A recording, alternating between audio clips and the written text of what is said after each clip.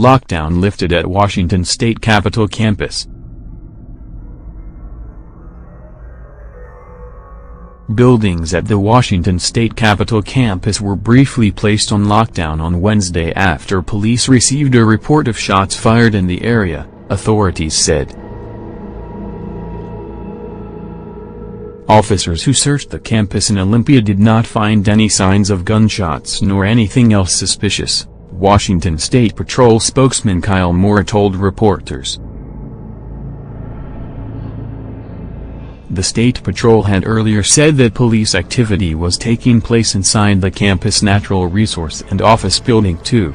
Staff had been urged to stay indoors and members of the public had been told to avoid the area. A lockdown at the state capitol in Olympia, Washington, has been lifted, Washington State Patrol spokesman Kyle Moore said Wednesday. The lockdown was put in place after a worker called 911 to report that someone leaving a state government building had heard what sounded like gunfire, according to Moore.